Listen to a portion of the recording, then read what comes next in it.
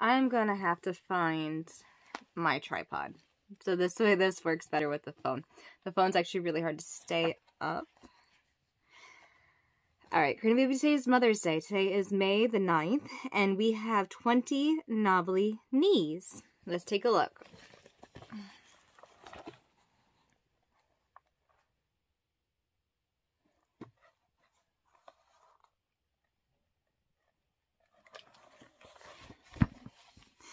Knobbly knees, 19 frigidity fleas, 18 building blocks, 17 chirpy chicks, 16 squiggly snakes, 15 fancy cakes, 14 flying bats, 13 hanging hats, 12 kooky frogs, 11 slippery logs, 10 teddy bears, 9 old chairs, 8 twinkling stars, 7 racing cars, 6 bright coats, 5 sailing boats, 4 favorite books, 3 quarreling cooks, 2 ticking clocks, 1 old sock.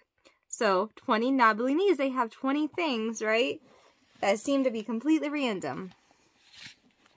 In our next book, we have... Yesterday we did Here Comes Peter Cottontail. Today we have The Adventure of Pinocchio. Let's take a look at this Pinocchio's nose. Ooh, look at that. The Adventures of Pinocchio.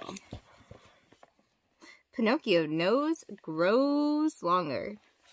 As soon as the 3 doctors had left the room, the fairy went to Pinocchio's bed and, touching him on the forehead, noticed that he was burning with fever.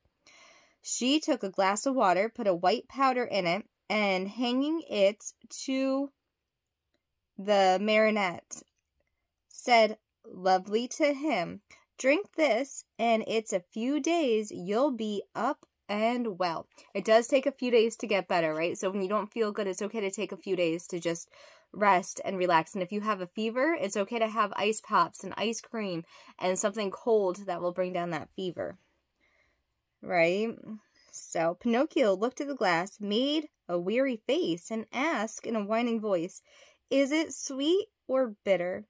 "It is bitter, but it is good for you." "It is bitter. I don't want it." "Drink it." "I don't like anything bitter." "Drink it, and I'll give you a lump of sugar, and take the bitter taste out of your mouth." "Where's the sugar?" "Here it is," said the fairy, taking a lump from her golden sugar bowl. "I want the sugar first, then I'll drink the bitter water." "Do you promise?" "Yes." The fairy gave him the sugar, and Pinocchio, after chewing and swallowing it in a twinkling, said, smacking his lips, "If only sugar were medicine, I should take it every day." "Now keep your promise and drink those few drops of water. They'll be good for you." Pinocchio took the glass in both his hands and stuck his nose into it. He lifted it to his mouth and once more stuck his nose into it. "It is too bitter, much too bitter. I can't drink it." "How do you know when you haven't even tasted it?" "I can't imagine it. I smell it. I want another lump of sugar. Then I'll drink it."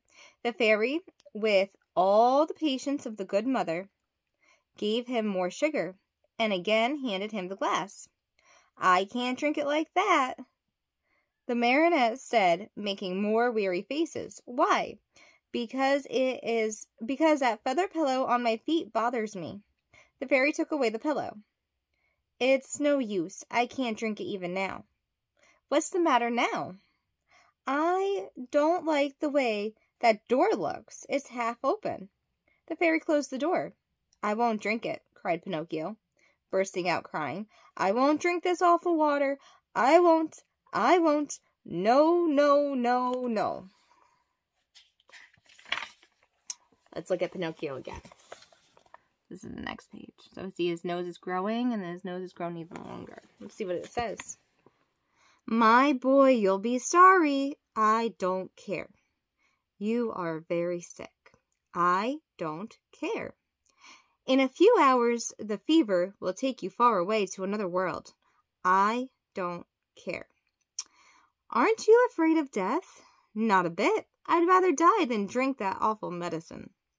At that moment, the door of the room flew open, and in came 4 rabbits, as black as ink, carrying a small black coffin on their shoulders.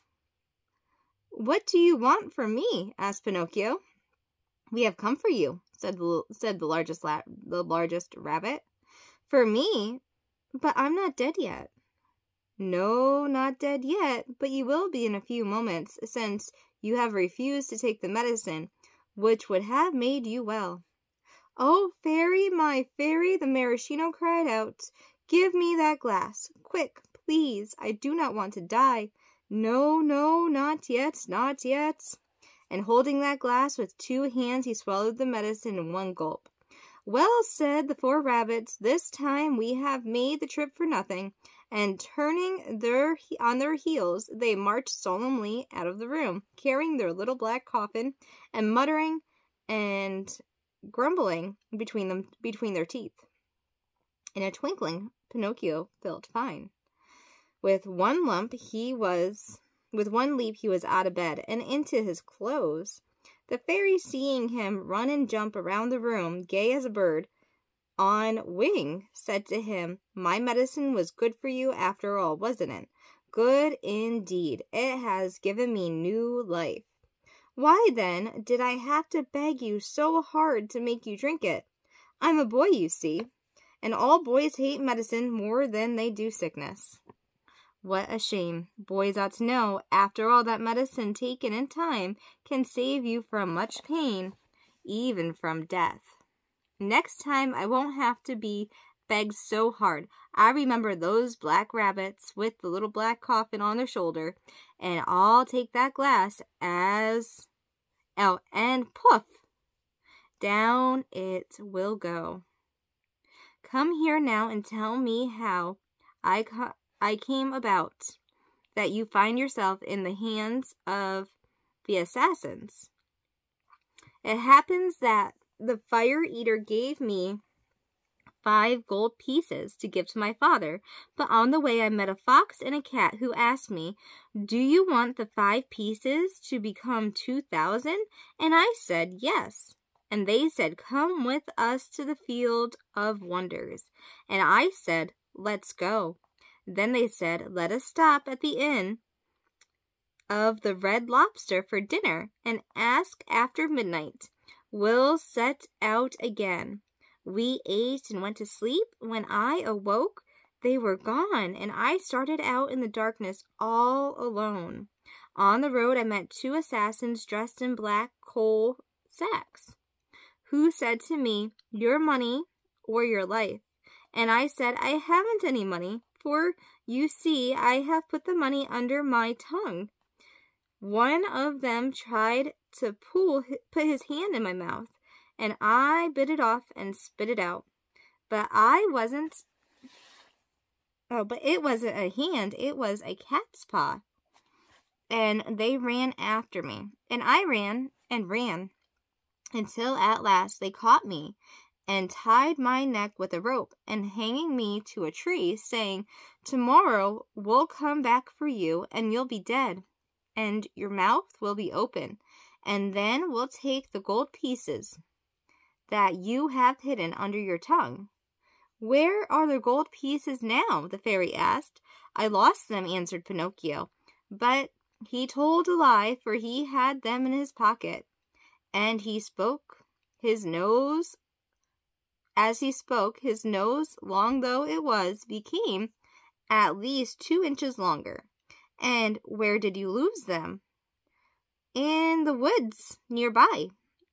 At the second lie, the nose grew a few more inches. If you lost them in the nearby wood, said the fairy, we'll look for them and find them, for everything that is lost there is always found. Oh, now I remember, replied the maraschino, becoming more and more confused. I did not lose the gold pieces, but I have swallowed them when I drank the medicine. At the third lie, the nose became longer than ever, so long that he could not even turn around. If he turned to the right, he knocked it again against the bed and into the window pane. If he turned to the left, he stroked the walls or the door. If he raised it a bit, he almost poked the fairy's eyes out. The fairy sat looking at him and laughing. "Why do you laugh?" the maraschino asked her. Worried now at the sight of his growing nose. "I am laughing at your lies." "How do you know I am lying?" "Lies, my boy, are known in a moment. There are two kinds of lies. Lies with short legs and lies with long noses. Yours just now happens to have a long nose." Pinocchio, not knowing where to hide his shame, tried to escape from the room, but his nose had become so long that he could not get it out of the door. Crying as if his heart would break, the maraschino mourned for hours over the length of his nose. No matter how he tried, he could not go through the door.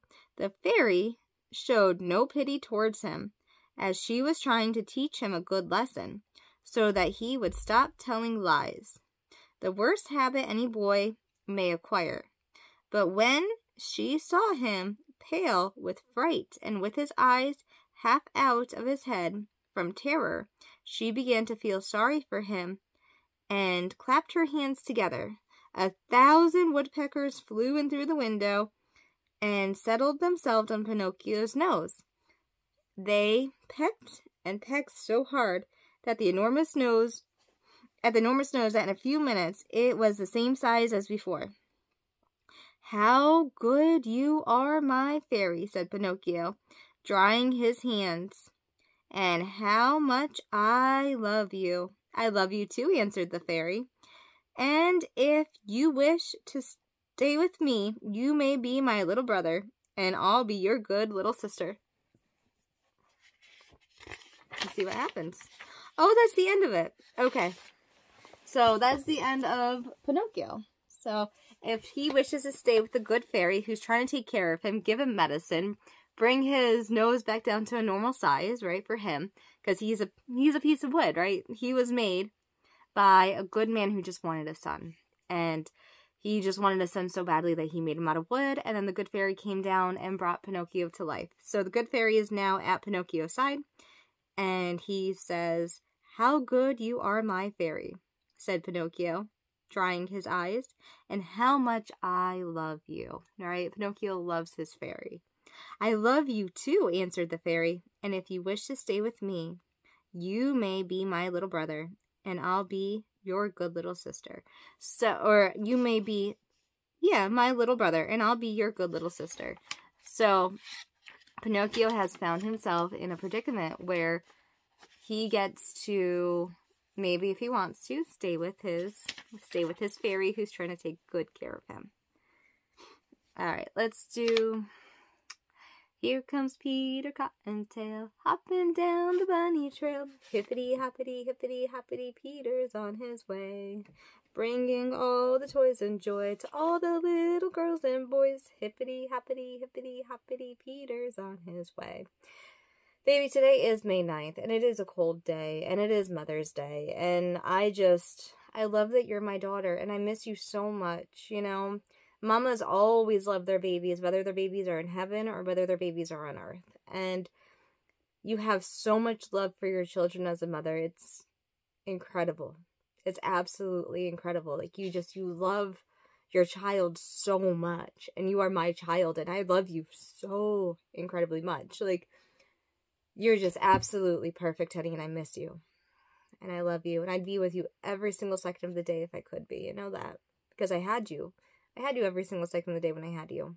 We went out to any place you wanted to go. We did museum days. We did all kinds of things. We did library days where we'd go to the library and listen to other people read you books because Mama wanted you to have other people read you books. You got to go see your doctors. You got to go see, your friends and hang out with them. Mama always had play dates set up for you. Mama was a part of so many mama groups because I wanted you to have such an interactive experience and be a part of your community. because it's so important to know other people, have good connections, and be a good part of your community. When you're around people, you always want to make people feel loved, seen, and accepted no matter what. I don't care how they treat you. Some people have bad days sometimes. Loved, seen, and accepted is always, always, always important. Let's do... Oh, say, oh, playmate, come out and play with me. And bring your dollies 3, climb up my apple tree, shout down my rain barrel, slide down my cellar door, and we'll be jolly friends forevermore, more, more. It was a sunny day, she could not go out to play. She said with tearful eyes, my dolly's got the flu. Boo hoo hoo hoo hoo hoo, I ain't got no rain barrel, I ain't got no cellar door, but we'll be jolly friends forevermore, more, more. Because it's raining today, let's do we sit and watch the rain as it falls from the sky, and we are glad to be inside where it is warm and dry. Oh yes, I do love the rain. It keeps the earth so clean and helps the pretty flowers grow from the mountains to the streams. Karina, baby, I love you and I miss you. I hope you know how much I love you. I love you incredibly much because you're my child. And that's what mamas do. They just love their babies. I love you and I want the best for you.